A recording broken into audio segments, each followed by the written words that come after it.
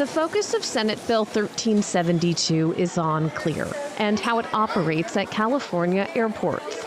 The private third-party vendor expedites security screening for customers who pay for it. Its booths and services are currently found in 9 California airports, including Sacramento, where we met Clear customer Carrie Maston. The main thing is that we could just go through and I don't have to take my shoes off and I don't have to separate everything. On Tuesday, the California Senate Transportation Committee took up SB 1372, which, if it becomes law, would prohibit public airports from entering into new agreements with Clear if they use existing TSA lines, and would require them to have dedicated TSA screeners. The bill's author says he has ethical, security, and commercial concerns about Clear as it operates now. Clear has built a thriving business around doing things quite well, providing passengers willing to pony up an additional $189 a year, an opportunity to cut in front of their fellow travelers who either won't or can't do that themselves.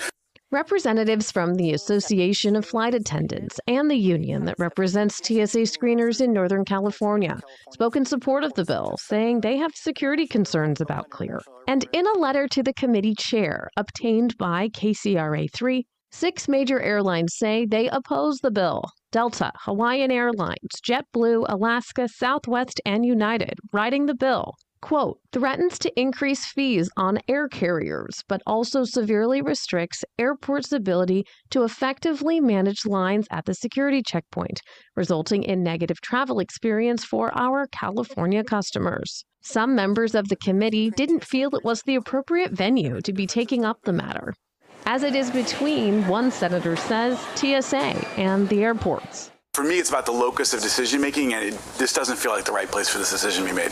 Clear says it has about 1 million customers in California. The committee voted 8-4, moving the bill forward Tuesday night. We did reach out to TSA. A spokesperson told us that they do not comment on potential legislation. Spokesperson here at the airport also told us they would not be commenting on the hearing tonight. At SMF, Leon Denyer, KCRA 3 News.